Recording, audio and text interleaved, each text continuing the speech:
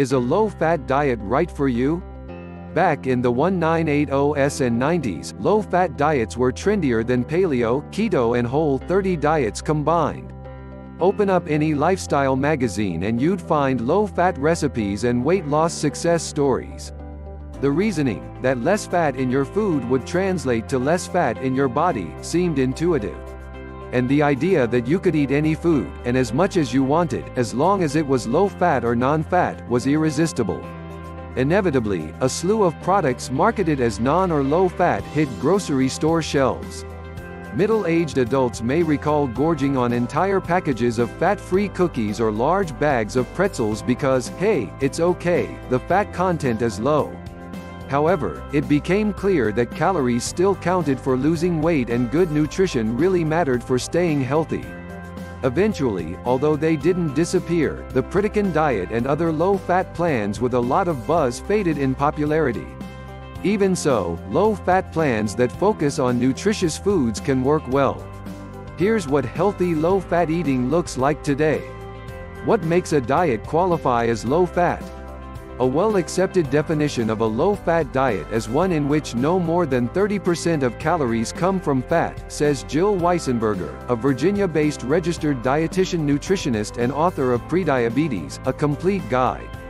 However, the fat content is much lower in certain plans, she points out. Usually, the range you see is 20 to 30% fat, says Carrie Dennett, a Seattle-based registered dietitian nutritionist. There's no consistent range. What are some popular low-fat diets? A breakdown of nutritional content for a typical day's meals is provided for every plan in U.S. News Best Diets. Ornish and TLC, Therapeutic Lifestyle Changes, are two top diets identifying themselves as low-fat. Two Ornish versions, 16% or 11% fat, TLC, 22% fat, Macrobiotic, 17% fat, and Engine 2, 23% fat, clearly fall into the low-fat category. Among these, the Engine 2 and Ornish, in particular, perform well as weight loss diets. Other ranked plans that aren't necessarily focused on low-fat foods still fall into an at least lower fat range. Versions of the Mayo Clinic diet have a fat content of 22%, as does Jenny Craig. Fat content for volumetrics comes in at 24%. Biggest Loser has a fat content of 25%. Two Dietary Approaches to Stop Hypertension versions have a total fat content of 26 and 27%. Two Nutritarian versions are 26 or 29%, respectively. Flexitarian is 27% fat, while Mediterranean fat content is 29%. What are health benefits of low-fat diets?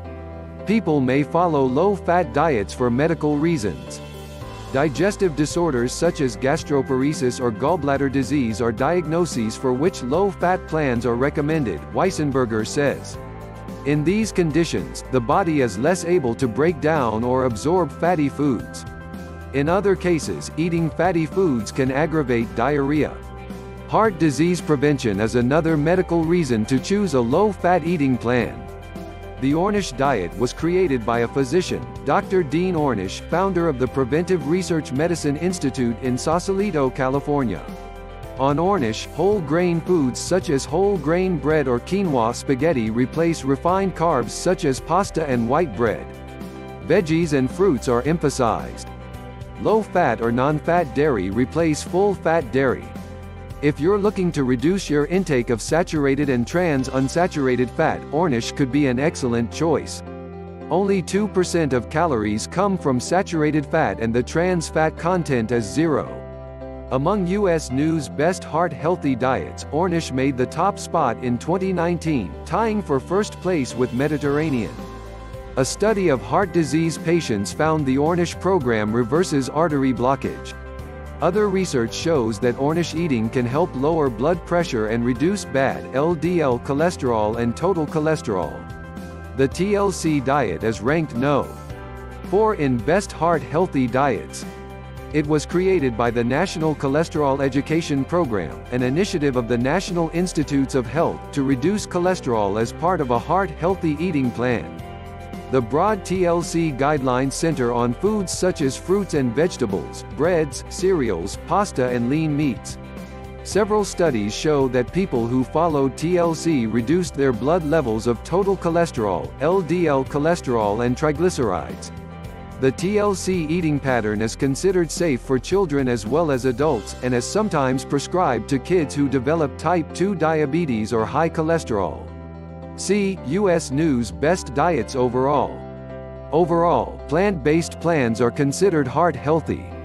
Macrobiotic diets, which have been around for centuries in many variations, are basically vegetarian, with some nearly vegan.